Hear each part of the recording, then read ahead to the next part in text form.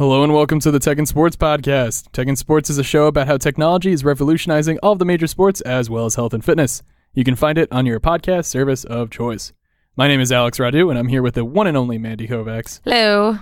This week we discuss how voice assistants like Alexa and Google Assistant could change healthcare systems for the better, plus all of the biggest news from the last week, new apps or wearables, and your weekly concussion update. But before we get to that, we would really appreciate it if you would review and rate the Tech and Sports Podcast on iTunes and Google Play or wherever else you get your podcasts from. It really does help us grow the show, and we really, really appreciate all of the support so far. And with that, sit back and relax, because the Tech and Sports crew is entering the game.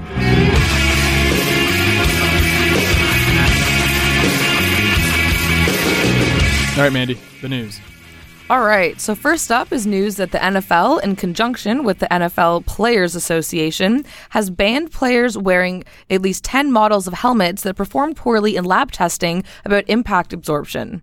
So in every locker room, when these players return for their off-season training in a couple weeks, there's going to be a new poster on the wall ranking 34 different helmets according to their ability to reduce the forces that can lead to concussions based on lab tests. So like I said, 10 helmets have been banned. 6 of those can't be worn starting this season, but the other 4 are being phased out slowly, and so they can still be used this year by players who wore them in 2017, but not by any new players.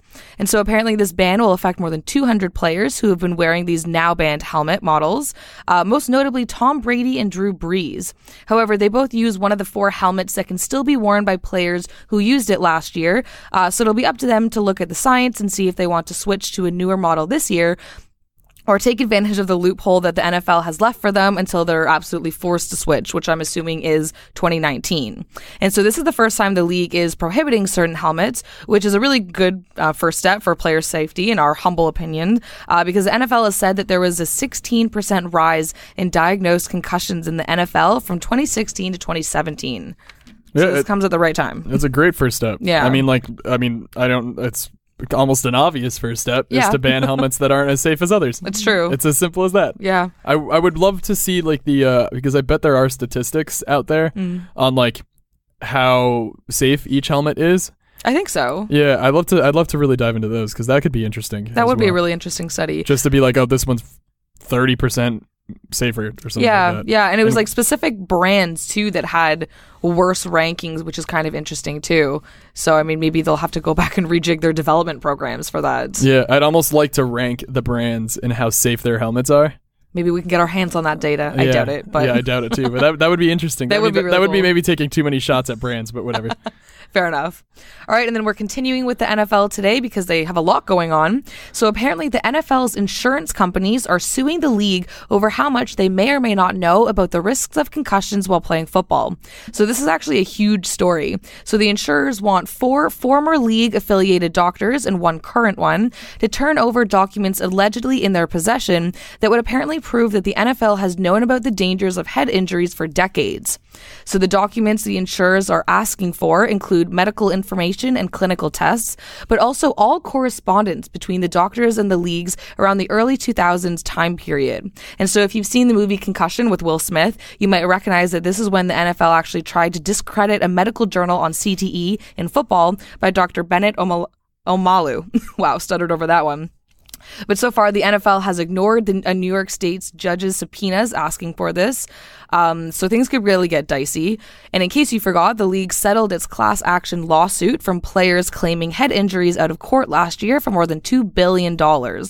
And so the problem is the NFL is counting on its insurance companies to pay a large part of that $2 billion. But because this deal was struck without anyone actually finding out how much the league knew about the dangers of head injuries, the insurers are now suing the league because if it did know about the risks, that would be fraud and invalidate their contract with the NFL.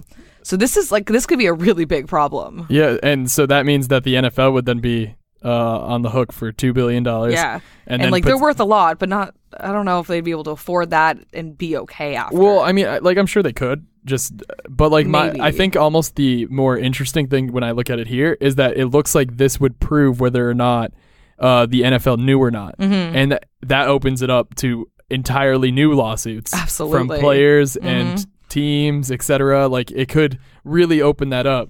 Yeah, and those To a won't be whole lot. accepting just $2 billion, which Yeah. like seems like a lot, but it could go way higher than that. Yeah, like that could be like a moment where it's like, oh, we might not settle. Absolutely, right? So it could be really interesting to see where this goes.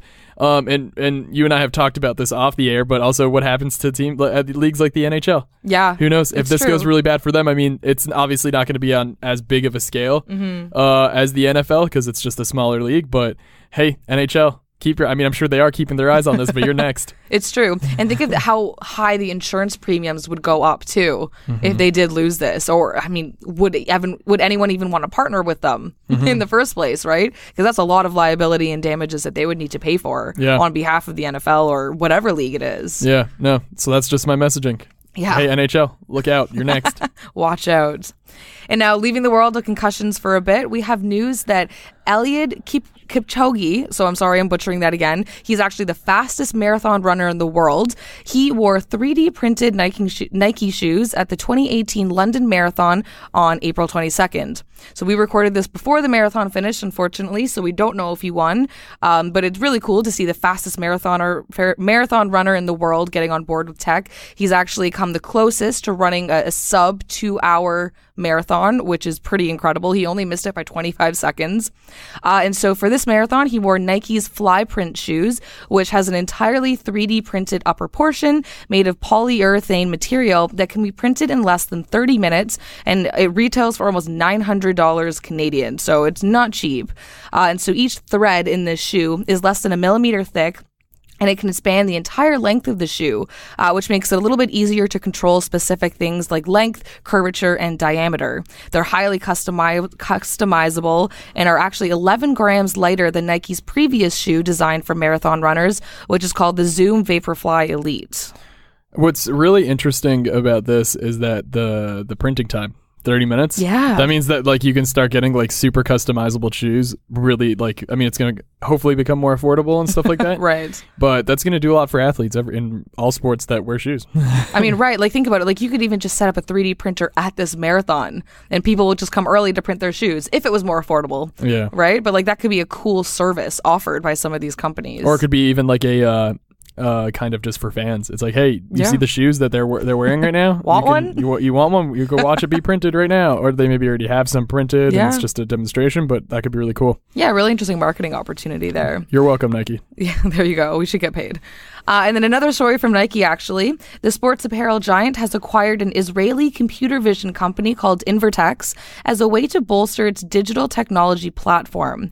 So Invertex apparently leverages 3D scanning to allow a customer-specific e-commerce experience and can create mass customized product lines. So it's essentially an online fitting platform that uses AI to analyze a user's feet and then suggest different shoe models and sizes for best fit. A lot of customization there, and I think that's really where the 3D market is going. So pretty interesting stuff. And then now we're going to go into some streaming news. So Amazon has bought exclusive rights to broadcast the US Open tennis tournament in the UK in a deal reportedly worth around $40 million. So UK customers with Amazon Prime accounts will be able to watch all of the matches of the tournament, which happens annually in New York every summer. It's one of the 4 tennis Grand Slam events, so this is a pretty big deal. And continuing with Amazon too, they are also reportedly in talks to secure a deal with the English Premier League to stream matches starting in 2019 as well, although this hasn't been confirmed yet, so maybe stay tuned. The company did reveal for the first time ever that Amazon Prime has 100 million subscribers, which is really not that far off from Netflix, which boasts around 125 million worldwide, but has been around for a lot longer. So this is pretty big news for Amazon. Yeah, no, this is cool. And I mean, I keep having conversations lately about all these, streaming things. And I mean, like, this is just going to be the nature of the beast. The next time the NFL broadcasting rights are up, the NBA, etc., Amazon, Facebook, Twitter, they're all going to be bidding for them alongside all your traditional places as well. Yeah, they're all in it. And like you said, everyone, like, I already have Prime. For instance, if Amazon does this and I live in the UK, or if they make a deal with the EPL, I can just start using it because I have Prime. I didn't buy Prime for this, but I mean, like, it's just an awesome added addition. Yeah, so, well, exactly, right? Yeah. So, like, and Amazon's really going to benefit from the fact that, unlike Netflix, where people are going to Netflix and buying Netflix for TV and movies, Amazon people are going it because you get free shipping. Well, exactly. and stuff like that. So and you just happen to get really cool TV. Exactly. Yeah, you happen to get a bunch of other movies and TV and Prime Video and all this stuff there. So this is just going to be stuff like that, and it's going to be really cool. Yeah, it's a little extra bonus. And then, so continuing with some streaming news. So the Blue Jays' first Wednesday game streamed exclusively on Facebook happened last week against the Kansas City Royals, who they killed 15-5. And so I just wanted to rant about this a little bit because I was watching it. I was actually on the beach in the Bahamas. I was there for a work event, but I wasn't actually working at this time. I'm not going to lie. And so I thought the stream was great. There was like a minor little technical glitch, whatever. But all of the visuals were great. There were no commercials. There was a lot of really cool extra content in between innings because there were no commercials. So like they did a breakdown of how many injuries Troy Tulowitzki had, and they basically just mapped out how he's broken almost every single part of his body, and it was just really cool stuff like that you probably wouldn't ever really see on Sportsnet or wherever else, wherever you are, where you happen to watch baseball games. But the worst part was the people commenting on this thing that they were complaining that they pay really expensive cable bills and, they couldn't watch this on TV, and it was super frustrating to them. And it made me so angry. Like, I know, like, I could have full screened it. I could have ignored the comments, but I'm one of those weird, like, masochistic people that I had to read them. And it just made me angrier and angrier and angrier because, I mean, like, expensive cable bills are not the MLB's problem. It's not Facebook's problem. It's no one's problem except for your own. And like we just said, like, things are going towards streaming on sites anyways, right? It doesn't make sense. It's silly. I think people need to kind of get over themselves a little bit. Yeah, I mean, I think that's what's interesting when you talk about these conversations about it is that because right now to watch sports, you kind of do still need cable for the most part because it's like, yeah, this is one Blue Jays game. Right. And what's interesting too, the Facebook stuff is with all the Facebook news, I've had people talk to me and they're like, hey, what if I don't want to use Facebook? And I'm like, okay, well, what if you don't want to use ESPN? Yeah. It's the same thing. I mean, and like we've talked about it. It's not that hard to make a Facebook account that you just use for streaming. Well, yeah, everyone has a Facebook account. Yeah, or you just use your, like, come on, like, you're already using Facebook. Right, and the fact that these people were actually on the stream and they were able to comment on Facebook, like, clearly it was working for them. Like, they just wanted to complain for the sake of complaining. You can easily throw your screen up on a TV. Like, I think most TVs can do that. Most TVs are smart nowadays. If not, a cable is like $20. Like, it was kind of frustrating to watch so many people freak out about that when it wasn't a big deal. Yeah, I mean, like, I totally get it if the stream sucks and stuff like that. But, like, here's the thing, too, is that more and more when you buy TVs, they have internet connectivity. Or, you have a Google Chromecast or whatever. Like, if you're cutting the cord, you're setting up your whole media station to be able to, stream on your TV. So being able to do that on Facebook's not going to be that hard of a reach because as they do this more and more, they're only going to make it easier, too. Well, exactly. Like, right now, you also have to think about it. If you are watching Facebook's MLB things, you are also technically beta testing it. Like, you are testing it out. Like, this is the first time they're doing it. If it's not good, hopefully they take your feedback, but you are testing it, and you kind of have to look at it as you are testing it, and it's going to have problems. Yeah, but it'll obviously get better too, right? Like, that's the nature of the platform. Yeah, so, I mean, right now I think it's just interesting because, I mean, honestly, you still find those people who are like, oh, well, why is it on Facebook? And then they're also complaining about why are ratings down and all that because it's like, well, okay, well, they need to try things to get people to watch baseball. Yeah, and, like, this made it so much more accessible. Like I said, like, I was in the Bahamas watching it, during a break in a conference that I was covering, and some of the comments were, people from, like, Croatia being like, oh, I'm watching it at 2 a.m. in Croatia and whatever, or some person saying, oh, I'm watching it in Russia. Like, that's really cool. Like, it expands the footprint that the MLB has, and we've talked about it before. The MLB's numbers are dropping quite significantly, and it's a lot of older age people watching, so this is a perfect way to get some of the younger generation to actually watch games. I totally agree. Yeah. All right, well, that's it for the news today. Sorry about my rant. That wasn't exactly news, but, moving on. We're going to go to new apps and wearables now. All right, so yeah, for our wearables and apps section today, I'm going to start off with a topic that I just really like. So right now, the NBA fans, or just NBA fans in general, you guys have seen this a lot, but Philadelphia 76ers superstar Joel Embiid, he hurt his face, and now he has a mask. So that mask ended up being a pretty high-tech concoction, and Sports Illustrated and the great Ramona Shelburne over at ESPN, they both detailed it after the game their first game back, or his first big game back against the Heat in Game 3 last week. So the mask is made up of a pro-comp material, which is a combination of polypropylene and embedded carbon fiber filaments that make it literally virtually indestructible. Like Batman. Yeah, it really does make him look like Batman. It was designed by John Horn, a protothicist or something. That's a word. Prosthetic? No, that's not the word. It's whatever the scientist version of it is. I can't honestly pronounce it. And we are professionals. Very professional. I've tried numerous times. At the University of Delaware Star Campus, Horn specializes in research and clinical prosthetic and orthotic devices. The mask also has an additional set of goggles, but the technology behind it is a secret for some reason. I don't know why it's a secret. It really is Batman. It looks really cool. It does. Slightly scary, but cool. Yeah, exactly. Well, I mean, he's a 7-foot tall dude who's wearing a mask. He could be Batman. That's fair. Ultimately, this whole process is a large undertaking for Embiid and the Sixers. It took almost 24 iterations and retooling for the NBA to approve the mask, and everything is licensed with the league. But without the mask, Embiid could experience a great risk of re-injury, and that could lead to a potential loss of sight in his left eye. So I definitely say the wait was worth it for him. But yeah, no, I just wanted to talk about this cool little tech. I mean, obviously this isn't something we're going to be able to get just off the street, but it is cool to see this piece of tech that has been really gaining a lot of mainstream attention lately because it really does make him look like Batman. Have we ever seen like a hockey player or a baseball player or a football player wearing masks like this? Why is it only in basketball? Well, I guess they're all wearing helmets though, right? Yeah, but like they only have the partial visors now though in hockey. In hockey, when you look at whenever they have facial things though, they wear like the youth like chain. The cage? The cage, yeah, the cage. Do they even wear those on the ice anymore? Yeah, I've seen them. Yeah, it's whenever someone suffers like let's say they got like hit with a puck in the face and it like broke something, or they broke their nose or something. They always wear those. That's true. Protection. Well, I would like to see these masks as well because I agree. I think that would look badass. I think it would be really hard to play those other sports in those masks. Totally. Because like it revolves like looking at a much smaller target. Like with basketball, like your range of motion is still not great, and his eyesight's definitely limited. But at least they're not also wearing helmets. But they're not also he's not also wearing a helmet and like a bunch of other equipment. Like that is the other than his jersey and his like, clothes. A hockey player would have so many blind spots. Exactly, like just the blind spots that I don't think it would be realistic. That's funny, but it would be intimidating though. It would be really maybe it would scare away the opponents. I mean, we'll see. I don't think that's how athletes are built, but no, I don't think so either. This is just me thinking out loud. Yeah. All right. So our next story. Intel is reportedly closing its new devices group that focuses on wearables like smart glasses and fitness trackers.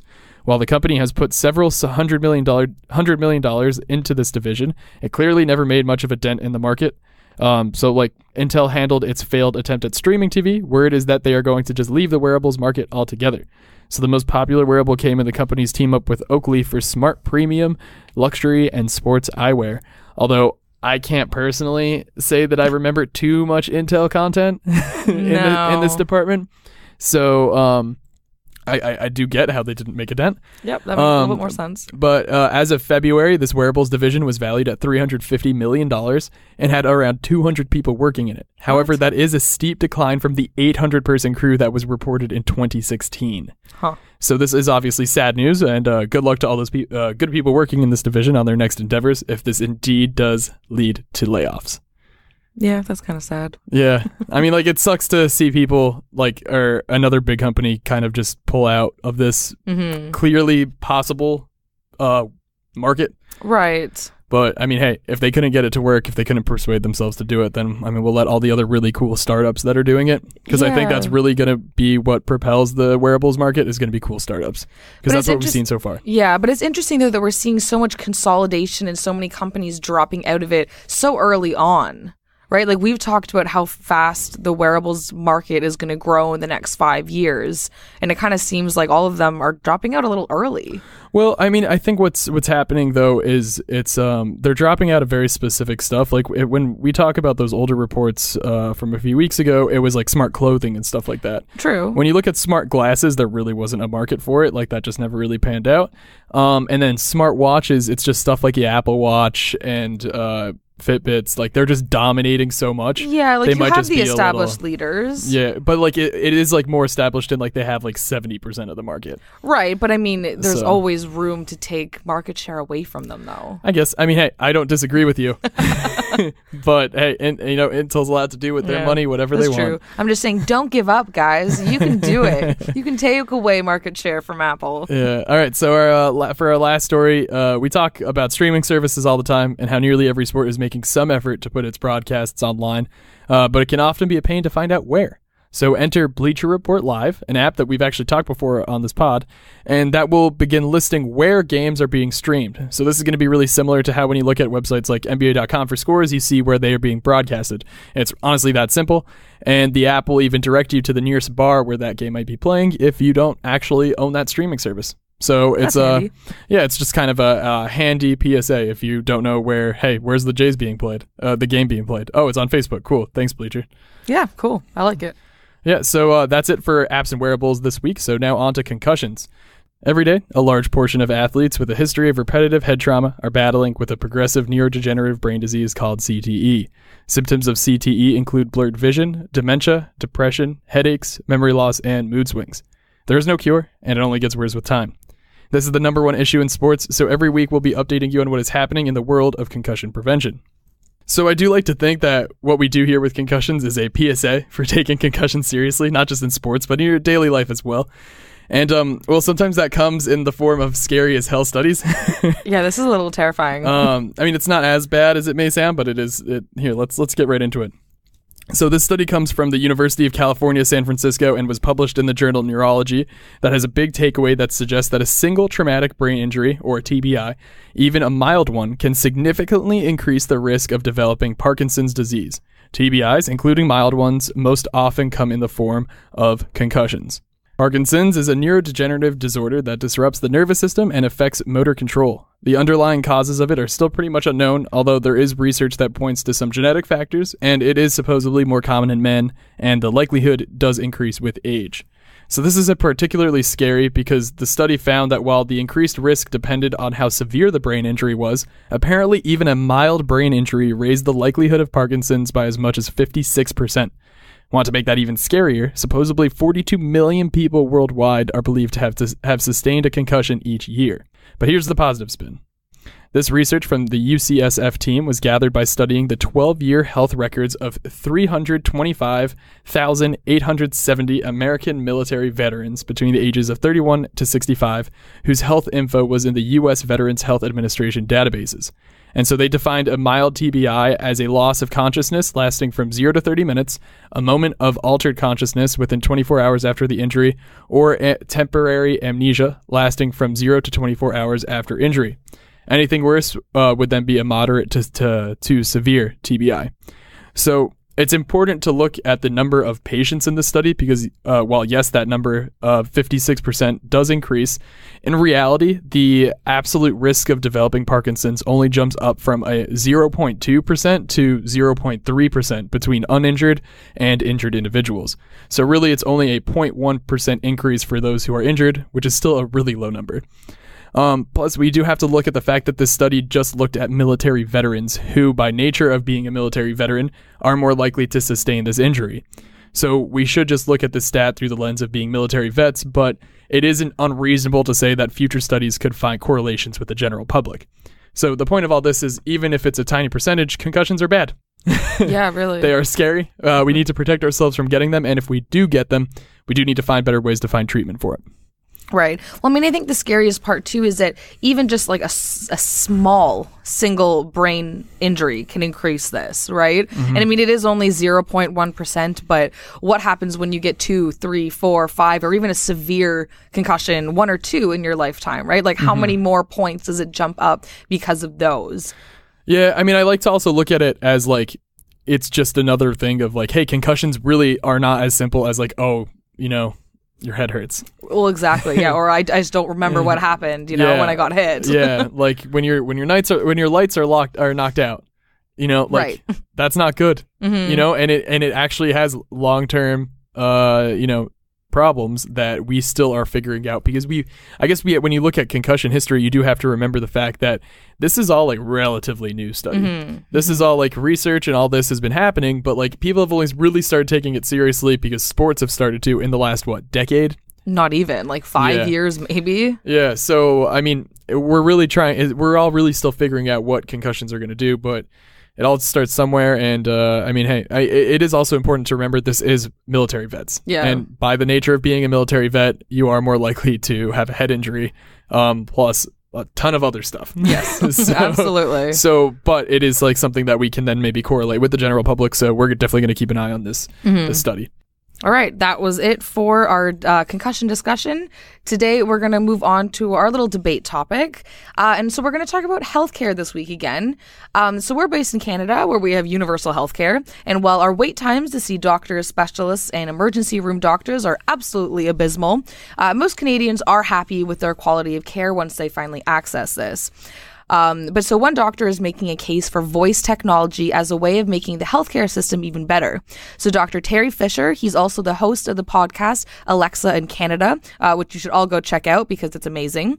So he's saying that AI voice-first personal assistants like Apple's Siri or Google Assistant or even Microsoft's Cortana could improve access to healthcare by allowing users to simply speak to their voice assistant if something is bothering them. So he's saying that it wouldn't obviously replace hospitals or doctors altogether, but it would be more of like a first step before going to them, to either the doctor or to the emergency room, because the personal assistant would know your general medical history, what medications you take, what allergies you have, and who your healthcare providers are, and it could ask you a few questions and how to obtain the right healthcare for your current situation. So this first step could potentially save the healthcare system financially and maybe even weed out some of the not so serious cases that might clog up the system. So, I mean, what are your thoughts on this, Alex? Because, I mean, we both have Amazon Alexas, so, I mean, we've gotten used to the idea of virtual assistants, but not everybody has, and they're not for everyone, so... Yeah, I mean, I have both a Google Home and an Echo. So, I set reminders on my Google Assistant all the time, so I am basically married to it now. But I do agree. I think, first off, this is going to save just awesome, like a huge amounts of money, which is a cool thing. But for me, this kind of idea goes back to show that we always talk about the real application and when all these wearables and stuff like that, these health devices are really going to take off is because of healthcare. It's going to be because you can be like, oh, hey, if I wear this wristwatch, I can potentially save myself from having a heart attack because it is keeping track constantly of my heart rate and stuff like that. And I think that you look at a ton of medical startups who are in healthcare, startups, tech startups who are working in this industry. I think they definitely see this as a possibility. They have to, yeah, right? Like whether it's an Alexa skill or something that can be like, hey, we know your medical history. What are your symptoms? Okay, so those symptoms could link to this. Maybe here's a percentage of how severe or how much you should get to, how much you should go to a doctor or something like that. True. Granted, I don't know if that type of angle might be worth it, because that then puts way too much in the hands of this. Because if it's wrong and you don't go and then you die, then that opens up that company to lawsuits. That's true. So it is definitely going to have to be something that potentially that they're going to have to pretty much nail down how legally it would be. Right. And yeah, so like I was having this discussion with someone at work quite a few months ago, actually. We just bought my grandmother one of, those life alert like tag things that they can wear as a necklace around their neck, and it's supposed to sense when they fall and alert people or the company or whoever you need it to. And so this guy at work that I was talking to was saying that he actually installed Alexa in his mother's house, who is kind of getting older and she tends to fall a lot. And so that whenever she falls, she just tells Alexa to call him and he can go over and help her as kind of like an alternative to buying those life alert things, because those are really expensive. It was like $500, and I think you have to pay a certain amount every month to keep it connected to a phone system if you don't have Wi-Fi. So you would need to have Alexa and Wi-Fi in order for that to work, but it is a much cheaper option, right? Because an Echo Dot is only like $60 in Canada or like $50 in the US or whatever it is, right? So like it would be kind of that alternative option. No, I agree. Unless you fall and pass out, then you kind of run into issues. Yeah, in that case, for sure. Then it's already past Alexa. That's true. But I think you actually hit the nail on the head there with making like voice commands are going to be easier to learn. Mm-hmm. I see my grandma on like this tiny, like honestly, like 7-8-year-old tablet, and she's always using voice commands to like search Google. That's cool. On it. Like she doesn't, I guess she doesn't like typing as that much, so she just uses a voice command to search it, and like all the time. Yeah. So I think this would be like a really cool, like a way for for every generation to use and to adapt, and also just like imagine if you have like a cold or something like that, and you're like, oh, is this a flu or is this just a cold? How do I? And or like you can, it'd be cool. My only question is what Alexa would use to actually Google these symptoms. Because like if she's going on WebMD, like I feel like everything you put into that, it's like, oh, you might actually be dying of this disease or this infection. So I mean, if she's using that kind of web-based thing or using actual more medical-based things, we don't know. I mean, obviously this is still quite far into the future, but it would depend on the resources that she's tapping into, I guess. Yeah, I mean, when I look at it, it's more of this would be an Alexa skill. So it would be someone using the Alexa resources, and then you'd install that skill onto your Alexa app, like a dedicated app. Yeah, and then it would. I mean, it's just the skill on the Alexa app. Yeah, but you would that skill, that company would be then tapped into, let's say, like a hospital database or like a Canadian health records database, or right? something Like a more that. professional resource. Yeah, and it would so it wouldn't just be like searching the web for whatever. Yeah. It would be tapped into a purely medical resource. Yeah. I mean, the possibilities are endless. Yeah, no, definitely, but it's definitely really cool. All right, awesome. Well, that was it for today's episode. Thanks to everyone who listened. Just a reminder that we are also now in a daily format if you'd rather listen to us that way. You can follow us on Twitter at ITB Tech and Sports or on our personal accounts at Mandy V. Kovacs and Alex T. Radu. That was episode 40, which is incredible. Never thought we would get this far. So thanks for listening, everyone. We appreciate it.